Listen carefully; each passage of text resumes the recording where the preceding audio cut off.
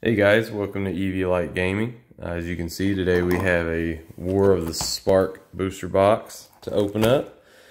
So let's get right to it. We're opening up this pretty late. Set released a couple weeks ago. I did order a box a little late, and on top of that, it took a while for it to get here. But it's here now, so let's see if we can't open up some packs.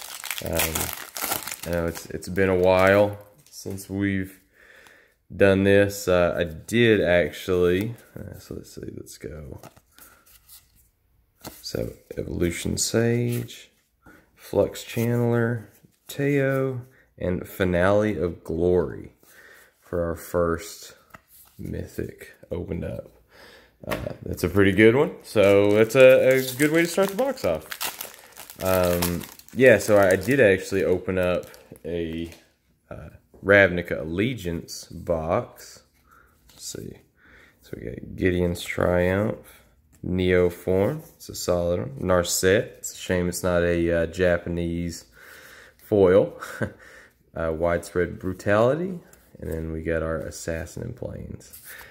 Yeah, so I ordered a Ravnica Allegiance Mythic Edition, and we did open that up, and unfortunately at the time that I opened it up, it seemed to go very poorly. We only had, I think, 2 or 3 Mythics in it, and at the time they were very poor Mythics, one of those being, we got Plain Wide Celebration, one of those being the Arclight Phoenix.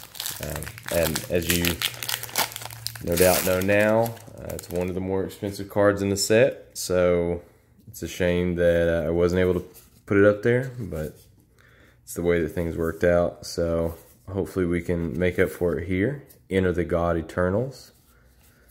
So far, some pretty sweet stuff.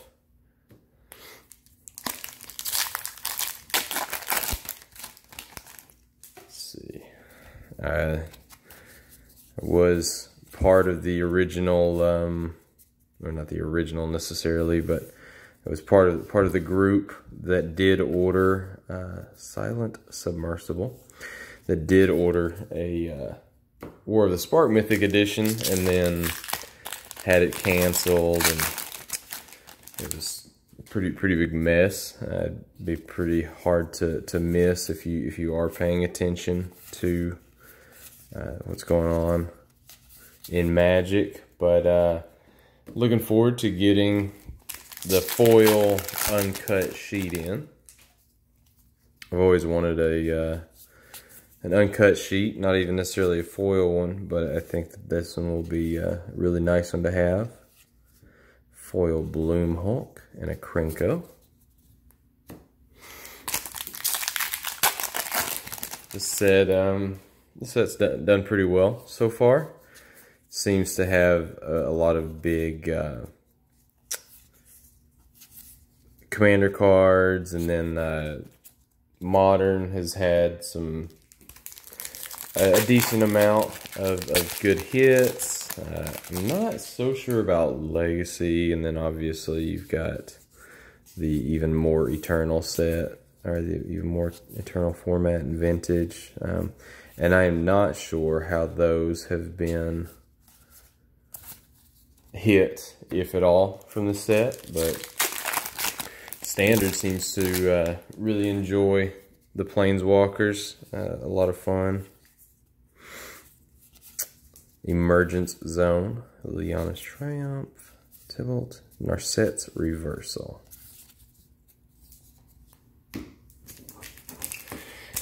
I think right now Modern Horizons spoilers going on. There's early there was a lot of good hits in Mythic, and then it seemed to kind of cool off a little bit. Finale of Eternity, so we're just going all out with the finales. Hopefully this is not the final booster box, but yeah, there were a lot of hits in both Rare and Mythic early for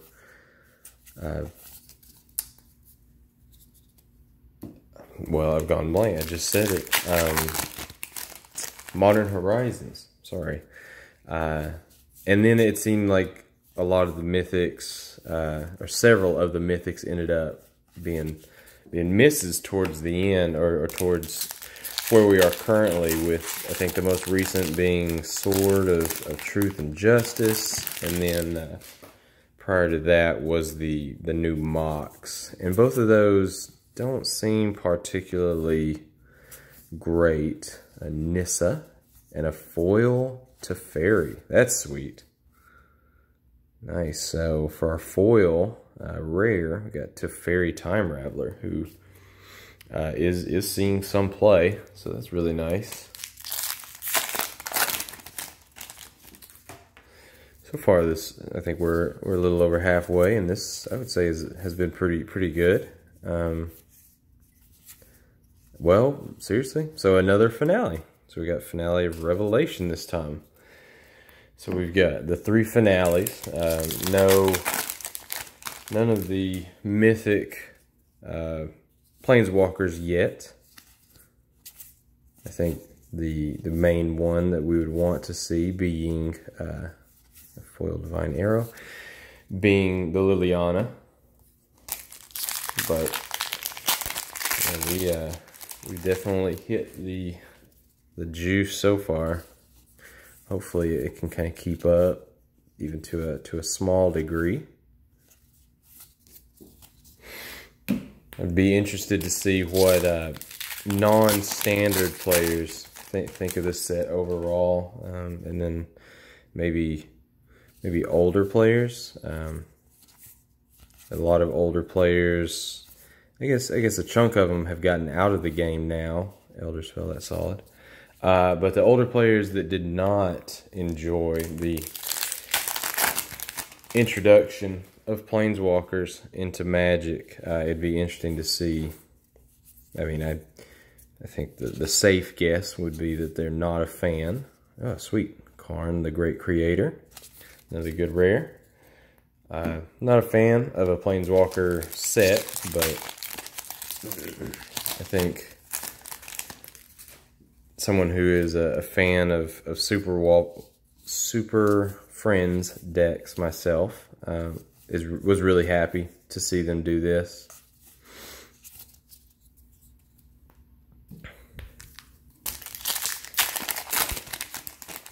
Alright.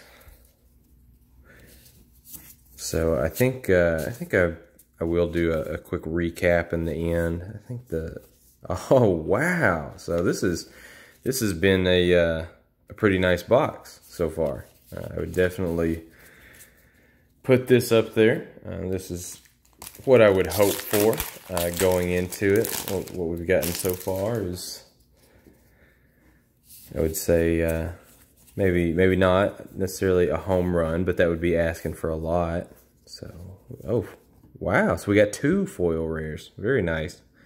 And I know that it's a little dark in here, but that foil looks really nice for some reason. There's something about that foil Krenko that looks real smooth. Okay, so at this point, yeah, I think everything else is just kind of gravy. And we have, wow, okay, yeah, this is definitely a very good box. I would say it makes up for the previous Mythic Edition box. As somebody who really, as far as videos go, only does oh cool, Tolsimir.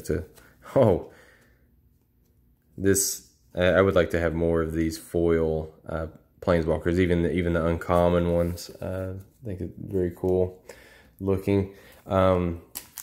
As someone who does, really only openings, I don't watch a ton of the same openings. I'll watch normally sets prior to when I open these. Jace, Wielder of Mysteries. To kind of understand what people are pulling for the most part, but I have not watched very many of the Mythic Edition openings. I know with there only being 24 packs, I'd be interested to see how the packs themselves go on average. Storev. With the only one that I've bought to this point being not incredible by, I think, pretty easy standards. Chandra, Fire Artisan. But yeah, this definitely makes up for it. Also, off camera prior to this, excuse me, I did not record it, but I did open one of each of the Planeswalker decks, and then, wow, is that, I think it's our second one, maybe? See, we got blue, black, red, white. So, oh my gosh, so we have 4 of the 5 finales. That's awesome. But yeah, I did open up some of the Planeswalker decks, and then a fat pack, or I forget exactly what they call it now. Kasmina. But you didn't miss anything. Those were pretty poor openings. I don't think I got a single mythic. However, there was, excuse me, there was a pack where we got a Ugin, as well as in the same pack, we actually got a foil Ugin. All right, we have a foil with I think 2 foil rares. We're due for a foil common or uncommon, Devouring Hellion. But so that was nice. It wasn't a mythic, which there's just something to me about that orange symbol that makes it really exciting. But Ugin is a great card, seen a lot of play, and then to both open a regular and a foil in the same pack, no less, was exciting. But outside of that, I think another Karn was in the fat pack, and then there really was just not much there. So I think it turns out for the better. Awakening of the Vitu-Ghazi. Turns out better to not waste any time with what are pretty subpar openings. Let's see. So we do not have the green finale. I think that's the worst one of them. So we're not crying too hard about that. Kaya, and Oath of Kaya, and Nahiri Stoneblades. We've got 3 packs left. So no Liliana, and frankly at this point I think like I said, we'll do a recap real quick, but with what we've opened so far, a Liliana would be asking a awful lot. But, you know, we can always keep our hopes up. And a Spark Double. Alright, so 2 more. Let's see. So we got Gideon, we got Teferi. I think we got the foil Teferi, so we're gonna say that he's our lucky charm. I think we got 2 Teferis total. Okay. So Kiora and a green. Plane-wide Celebration again. Alright. So last one. Whoops. Let's try not to expose it too soon. So we have a Cyclops Electromancer, Interplanar Beacon, Narset, and it's black. Oh, a Massacre Girl. Still sweet. Super fun commander card, if that's what you want to call it. But, okay, so let me kind of pull out some of the better stuff, and then we'll do a quick wrap up. Okay, so we're back just for a quick wrap up. We got, as far as mythics go, we got Nicol Bolas, Finale of Glory, Finale of Revelation, Finale of Promise, Finale of Eternity, And then for our rares, kind of our more notable rares, we got one Karn, and then a foil and a non-foil Teferi. We did get Jace, Chandra, Sorin, as far as the rare planeswalkers go, but yeah, overall, no Liliana, so not the biggest hitter, but a lot of close third, fourth, fifths, whatnot. And a 5 mythic box is always, or normally, a pretty good box. So, hope you guys enjoyed. I definitely think that this was one of our better boxes. But yeah, let me know what you guys think down below if you want to see any changes or have any suggestions. Hopefully the next video will be a Modern Horizons open. Thank you guys. Have a good one.